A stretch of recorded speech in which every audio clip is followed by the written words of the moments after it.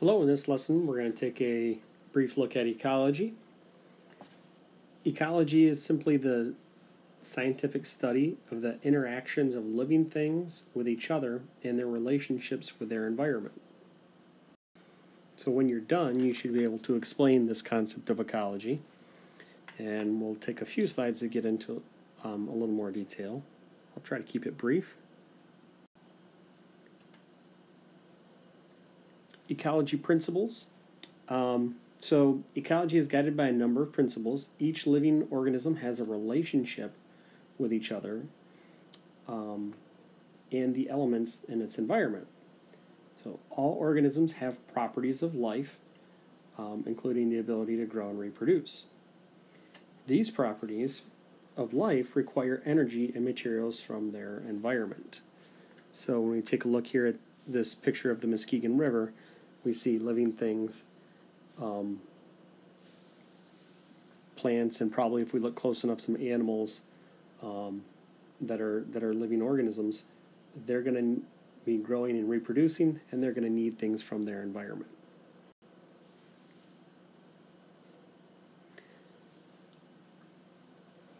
Other principles are that, or kind of a continuation, is that organisms are not a closed system.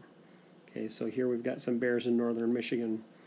And I'm not just talking about the bears themselves. Obviously, the bears are roaming around. But the plants, the microorganisms, all of those things are interacting with one another.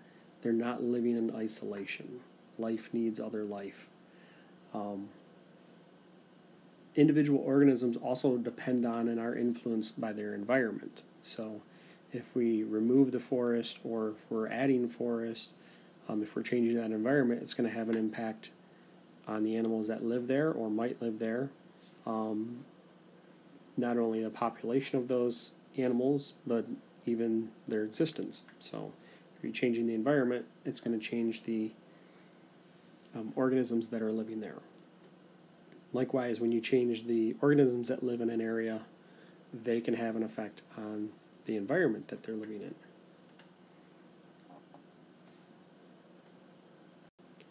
When we're talking about the environment, it can kind of be broken up into abiotic and biotic factors. Abiotic factors are going to be your non-living, the physical aspects of the environment. Examples include sunlight, soil, temperature, wind, water, air. The biotic factors, these are going to be your living components in that environment.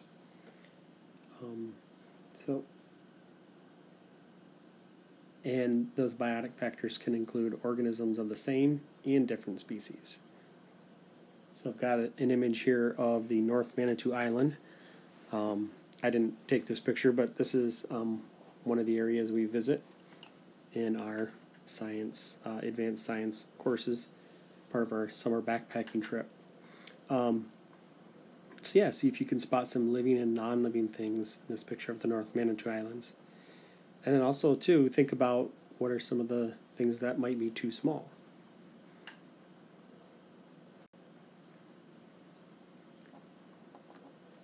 When we take into account, again, here we've got a northern Michigan forest. When we take into account the biotic and abiotic factors together, we call that an ecosystem. Biotic factors can be very important, as I've mentioned, environmental influences on other organisms. In zoology, we're going to be also looking at kind of the habitats where we're going to find these animals typically, the foods that they're going to eat, and how those species are important to other species, maybe as food or just in other ways.